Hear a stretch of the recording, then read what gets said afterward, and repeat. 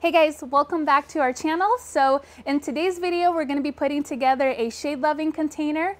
I noticed the other day when I was working on the baskets that our deck was looking a little bit sparse, and we have a couple of Japanese maples, we have an olive tree, a camellia, a couple of other random plants on here. So I just thought it'd be really fun to do a shade loving container. This area gets a little bit of sun in the morning, but then in the afternoon, there's really not a lot of, it's kind of like dappled sun here and there. So I think the plants that I've selected today will do really well.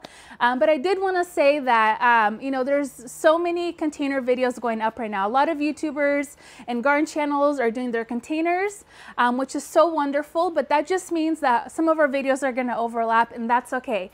That just means there's just going to be more creativity for you to draw from and make your own containers. I just bought these two limelight hydrangeas the other day at Cornell Farms, and they're a tree form, so I'm super excited to get those planted up in a container.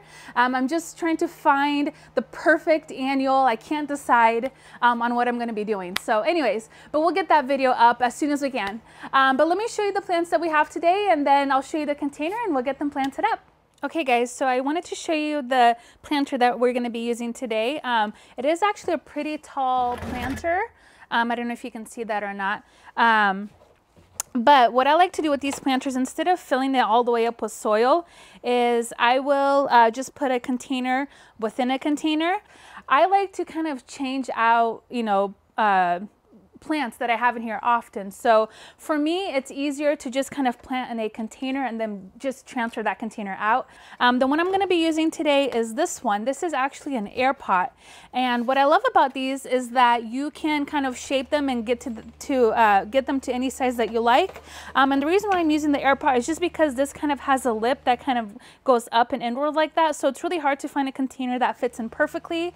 Sometimes it's just a little bit high or it's a little bit too low. This one does stick up a little bit, but I'm going to show you how to remedy that and kind of make that look pretty without it looking too obvious that it's sticking up. But anyways, another cool thing about these containers is I've been using them for years, and they just do a really good job at creating better or allowing your trees or whatever plants you have in here to have stronger roots. If you want to learn more about these, just let me know. I can make a quick little video, or just comment down below and I'll answer any questions that you have about them. But anyway, so let's get some soil in here and let's get this guy planted all up. Here we go. So because this container is so tall, I have some bark on the bottom, and I also have an upside down milk crate and a couple of bricks to keep it elevated like this. But the first thing I'm going to do is just add in my potting mix. So I'm not going to fill that up all the way. Leave a little bit of space at the top, and we can always backfill. So let's see. I'm going to do that. That looks great. And then I'm going to be using some of my magic powder right here. Get my scoop. Talked about this a lot, and it really is magic. I'm gonna put that in there. Just a tad bit more. And I never worry about using too much of this because it is organic and it takes a while for it to break down. So you're not gonna burn the roots of your plants. Okay, I think I like this one better for this project. Let's just put this guy right up here. This is my wisteria, by the way, if you're wondering. I planted it last year and it's just been growing like crazy. But anyways, so usually I like to put like our tallest plant in the center, but because this is going to be kind of up against the deck, kind of against the railing, I'm not going to put it in the center. I'm going to put it a little bit towards the back like this. Then I also have a Hakanakloa Japanese forest grass, and this is really pretty. And then I have a ghost fern. Just going to put this in the front, or maybe on the other side, just like that. I do have a little baby heuchera. This is a forever purple heuchera, and this poor thing, I got it so long ago, and I've left it in a container for the longest time. So I'm gonna get her planted up. Let's see, and then I got this Dead Nettle Cliffhanger. Look at that. Look at the foliage on that. Isn't that gorgeous? This one's from Little Prince, and they have awesome plants. So I think I'm gonna put, well, that might be a little bit too close in color. So maybe I'll put that there, and I'll put this little guy here. And this one should spill over, so don't want to add any flowers. No, I think I'm gonna just keep this like a no flower zone. The hosta does flower, but that's okay. We'll keep everything else just kind of foliage. Okay, I like the way that looks. So let's get them planted up. So this is a hosta First Frost, and it gets about 18 inches tall. And it requires part sun to shade. Look at the beautiful variegation on that. Isn't that beautiful? Oh, I love, love, love that one. Okay, so we'll put this fella towards the back. Look at that. Ooh. I'm just gonna break that up a little bit. And again, the cool thing about planting perennials is that you get two uses out of them. You can either leave them in the container, or you can plant them out into your landscape later on. So that's always a plus. Okay, let's do our Hakonakloa grass. Look at that. Isn't that pretty? It's kind of like a chartreusey color. And this thing grew so fast. I actually picked this up at Bauman's farm here in Oregon, and it was like tiny a few weeks ago, and look at it now. These things grow really quick. And let's see, this one takes part sun to shade and 6 to 10 inches tall. So that's this one.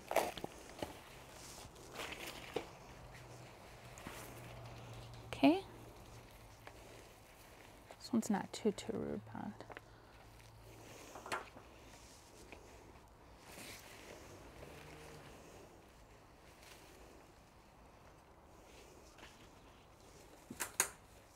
Okay, perfect.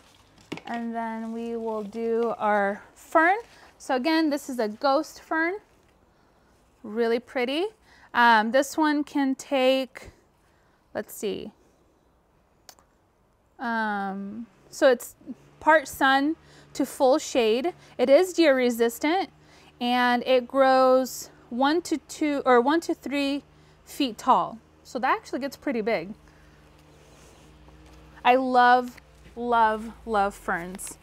You know, my grandma, like, I feel like I get my gardening green thumb from my grandma, and she, you know, raised me or helped raise me. And she just inspires me so much. And she's had ferns in her house for as long as I can remember. And they're just so beautiful. So every time I see a fern, I immediately think of her. And she actually lives in Brazil. That's where I'm originally from. So anyways, I love ferns, and I'm sure you'll see lots and lots of projects where I have ferns. I'm just gonna add a little bit of soil in here. Okay, that looks good. Put that there. And then lastly, I have the Forever Purple Coral Bells Heuchera. And this one, let's see, this one gets 12 to 22 inches tall, and it'll take part shade to shade. But that's just a really beautiful, just dark purple, really dark veins on the foliage. That's really pretty. This is actually the first one, I think, in this color, this specific color that I have. But very, very beautiful. And who doesn't love a heuchera? They're just so versatile. Okay, I'm gonna put this little guy right there. And then finally, the dead nettle. Beautiful foliage. It kind of has that like little grayish with a green tips outlining the leaves. Really pretty. And this one can take sun to part shade, or shade to full shade. Let's see, yeah, part shade to full shade. And it grows 8 inches tall and 18 inches wide. So this one is actually I'm hoping that this will kind of spill over. That's why I picked this one up. And actually, originally I saw these in a hanging basket. And I thought these would be really cool in a container. Just like that. Actually, let me get a little bit more soil in here.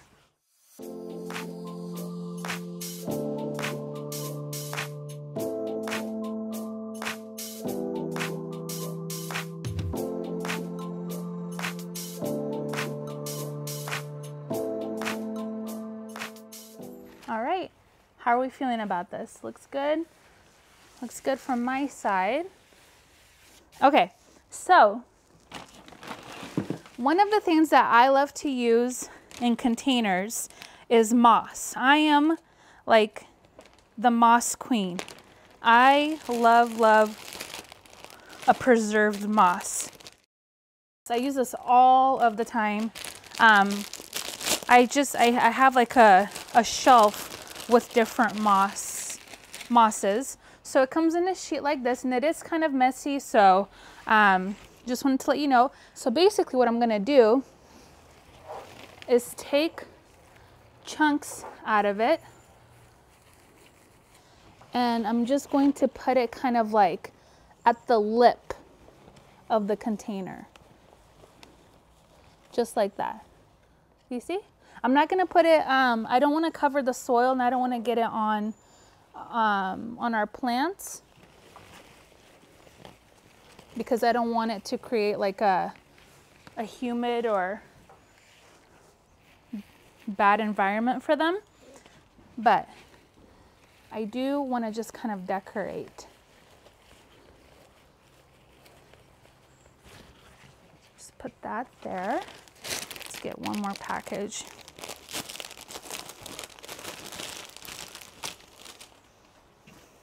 Okay.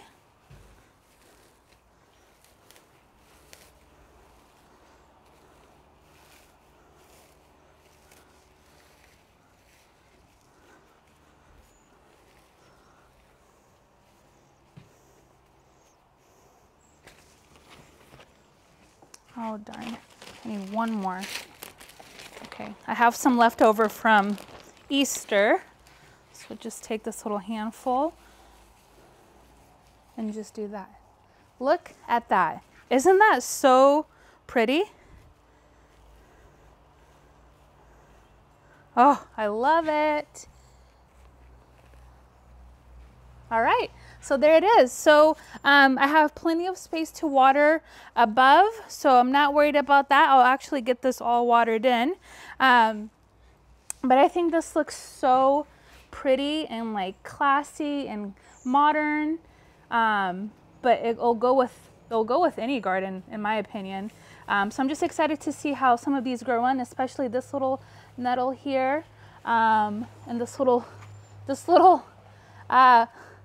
heuchera. I'm so sorry. I let her go for so long in that little container, but that's okay. We got her here, so we're good. But anyways, the fern looks really beautiful. I love what I just noticed. It kind of has like a purpley stems, and I don't know. I love fern. Like I said, they just remind me of my grandma, and she is very, very, very dear to my heart. And so anyway, so anytime I see a fern, I immediately think of her. But anyways, let me get this watered in, and then we'll talk a little bit about care for these.